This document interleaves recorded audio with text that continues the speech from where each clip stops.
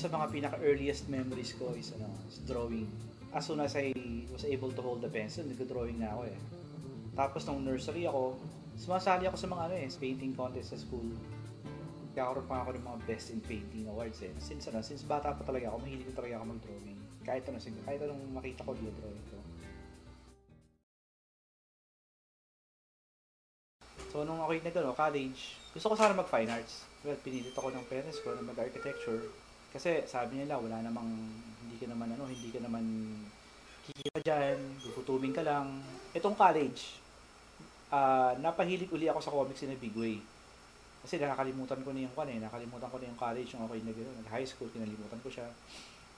So nag-start uli ako magbasa ng comics dahil ang brother ko nag-uwi ng Dark Phoenix saga. So nagbasa uli ako, sabi ko, wow, galing naman, ang galing ng X-Men, gano'n.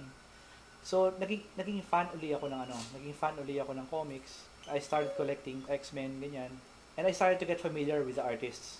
Eventually, I found out about Jim Lee, about Will Sportacio, ganyan. Without realizing na Filipino pala si Will Sportacio. Fan ako na yun, ni Wills matagal na. Kasi nakita ko yung work niya sa around X-Men 201, ganyan. Nakita ko inker siya doon. Tapos sabi ko, okay itong inking na to, very detailed. No? Sabi ko, susubaybayan ko itong inker na to. Tapos later on, nakita ko siya sa Punisher, penciler na siya. So eventually, naging X-Factor. Nung time yun, ang ganda-ganda na nung X-Factor. Sabi ko, so okay to ah. Tapos eventually, napunta siya sa X-Men. Nakita ko, naglalakad ako sa Recto. Napadaan ako sa isang tindahan ng comics. Merong poster si Wills. Sabi ko, Pilipino pala siya. Parang all of a sudden, yung mga impossible dreams na iniisip ko before, hindi pala so impossible. Ito nga, isang Filipino. He was able to draw X-Men. Naisip ko kung kaya niyang gawin, at least, I owe it to myself, masubukan ko. Since mahilig naman ako sa comics, mahilig ako mag-drawing, susubukan ko. So it was the start of a new training for me. Kasi up until that time, I wasn't taking it seriously eh. Para sa akin, hobby lang talaga ang comics. Nung nalaman kong Filipino si Wills, parang all of a sudden, naging possible na yung impossible.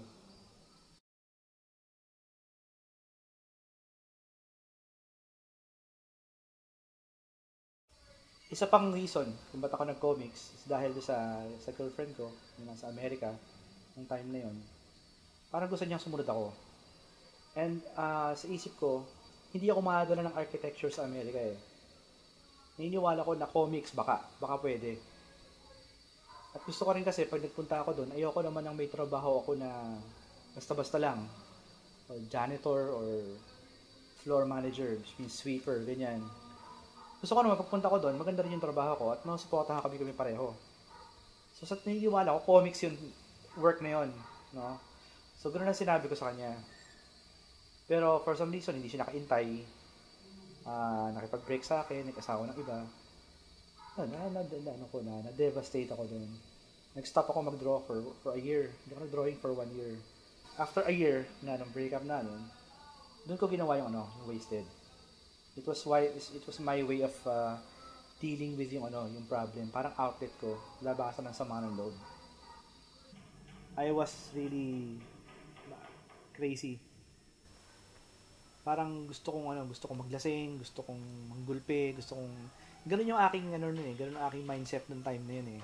Naturally, kung ano man yung lalabas na work sa akin, ganun din. Without really intending na ganun ang lalabas. Kaya yung wasted ganun. Dahil it was not intended to be read by anybody except myself. So wala talaga akong restrictions. Looking back at it now, parang I see it as a form of honest expression for me. Na hindi ko kailangang isipin yung mga ano kaya isipin ng mga tao dito, hindi kaya ako ma-censor dito, ganyan. Hindi ko iniisip yung mga ganun. Nung natapos ko yung wasted, parang isang malaking weight was lifted out of my shoulders. And I was able to function again. And by this time, bumalik na si Will sa Philippines. Tapos naghahanap siya ng mga artist kasi magtatayo siya ng studio. So dinala ko yung portfolio ko nung nag-meeting kami. nakita niya yung gawa ko, na-impress siya, enough for him to take me on, to train me sa studio nila. Yun, ayun yung start ng aking parang career sa US Comics. Nung unang lumabas ito, takbo ko sa tindahan. Tapos sabi ko sa tindera, pero pangalan mo yan. Ginanong ko. Oh, hindi talaga yan, no?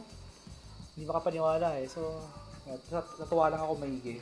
Kasi for the first time, nandun nga yung pangalan ko sa isang comics.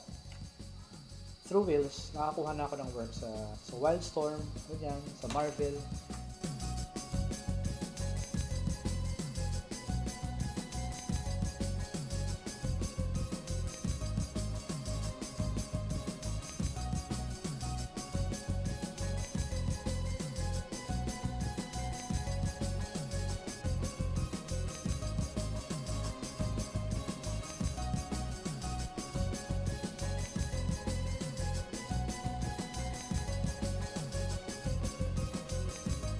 Superman Birthright.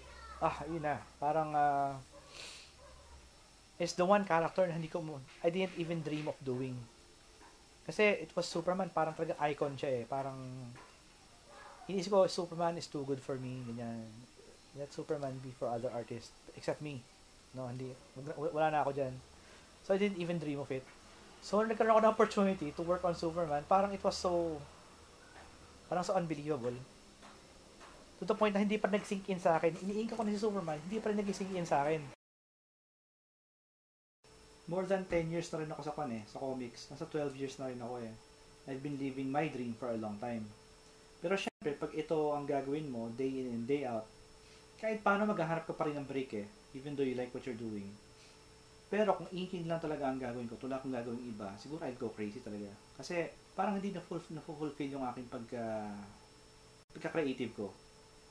Kasi pag inker ka, you're following yung artistic expression of another artist. So I really have to go and really try to find work, penciling work, writing work, or anything na pwede kong gawin na hindi inking. So para meron ding expression yung aking pagka-creative.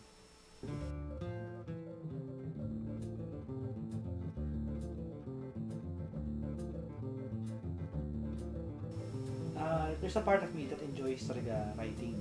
At siguro kapag hindi ako nakapag-drawing, I'll write more often. Pero gusto ko rin mag-drawing. So, kung pwede kong gawin writing and drawing at the same time, mas gusto ko. Kasi merong certain appeal din kasi yung comics kasi as an art form, it's writing and drawing eh. Parang it's unique eh. Hindi siya tulad ng movies, hindi siya tulad ng books. It's a different art form altogether. Sa paniniwala ko na sa tingin ko hindi pa talaga nare-reach yung potential eh. Even though ang dami-dami ng comics na nagawa throughout history ng comics, merong malaki pa rin yung potential na to tell stories.